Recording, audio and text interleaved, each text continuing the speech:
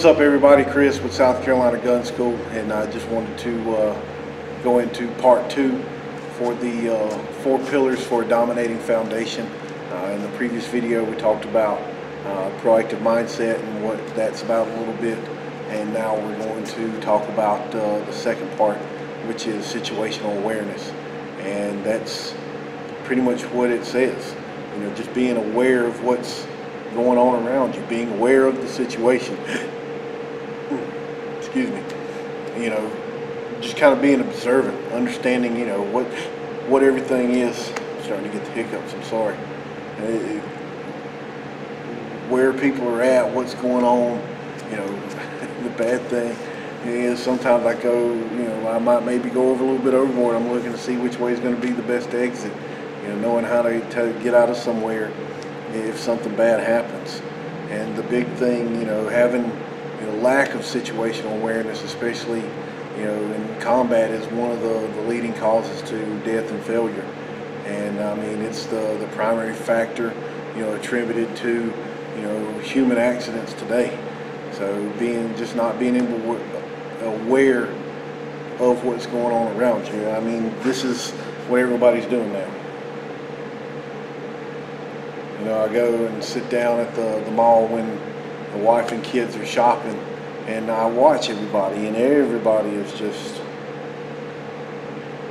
or they're doing this, or they've got it on speakerphone and they're not paying attention, and they're screaming into the phone and not looking at what's going on around. You know, I'll be honest, I'm guilty of it sometimes too.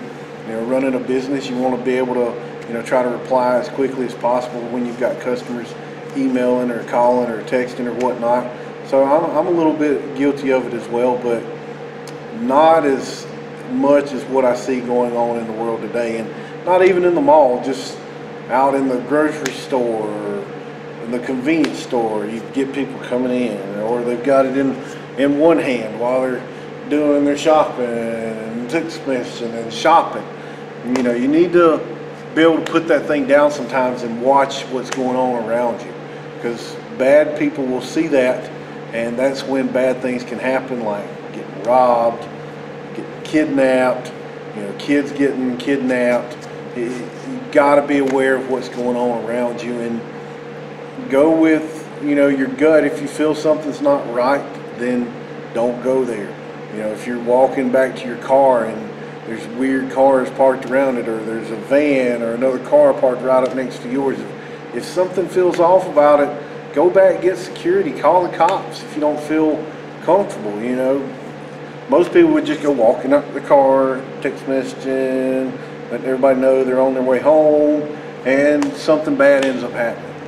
You've got to be aware of what's going on around you. I can't stress that enough. That's the key thing when it comes to situational awareness, is just being aware of what's going on around you.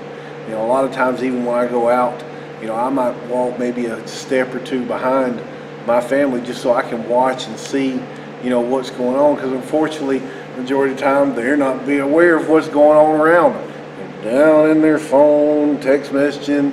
So please just make sure you're aware of, you know, what's going on, you know, around you. And the big thing, I guess, with situational awareness is, you know, being aware of what's going on, you know, around you, to understand how the information and events, you know, actions and goals are all going to be impacted from all that. So you just need to be aware of what's going on around you.